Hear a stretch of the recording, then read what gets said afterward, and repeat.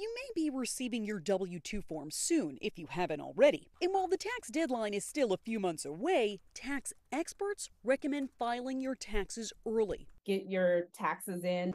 As you begin to fill out your 2023 taxes, you may notice some differences. The IRS made several changes to the income tax brackets to help adjust for inflation.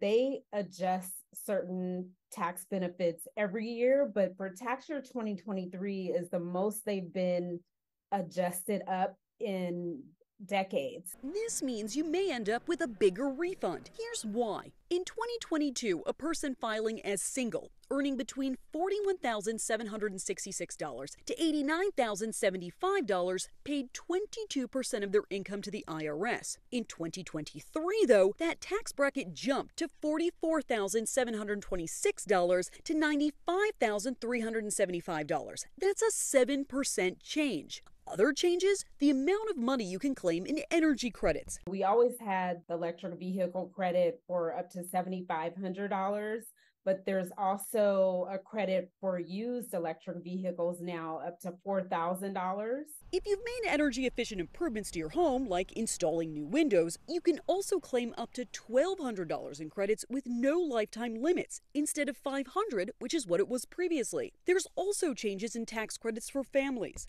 If you're a family with 3 kids, it's $7,430. So how much money can you expect to receive back? Last year, the IRS says the average refund was $3,039. But with the tax bracket changes, you can expect more. For Consumer Watch, I'm Jen Sullivan.